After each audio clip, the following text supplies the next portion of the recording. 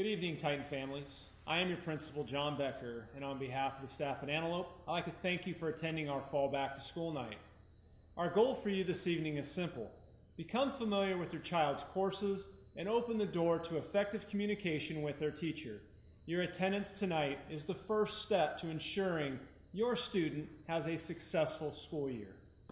Since we met last spring, Antelope has enjoyed much well-deserved recognition of programs and staff. Antelope teacher Dana Duncan was selected as the Roseville Teacher of the Year, the Placer County Teacher of the Year, and now is in the running for the California State Teacher of the Year. Also, Antelope was recognized by the California Department of Education as a Gold Ribbon School, a Title I Academic Achieving School, and exemplary status for career and technical education. This recognition was based on our efforts to provide equity, access, and success in advanced placement courses, Project Lead the Way, and overall academic achievement.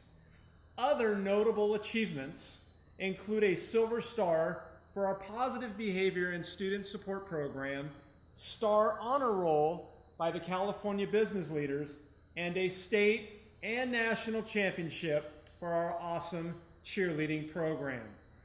Most importantly to our work this year, Antelope will be going through the accreditation process by the Western Association of Schools and Colleges, or known as WASC.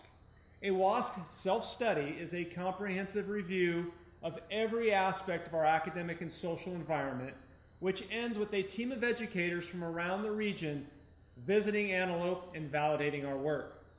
Significant to this report will be the information asked of parents through the self-study process. A survey will be sent home soon, and it will be essential for our report if all parents could complete this survey.